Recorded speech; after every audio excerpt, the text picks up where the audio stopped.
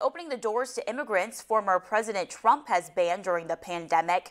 Trump's 2020 executive order blocked green cards unless recipients met the requirements for an exemption.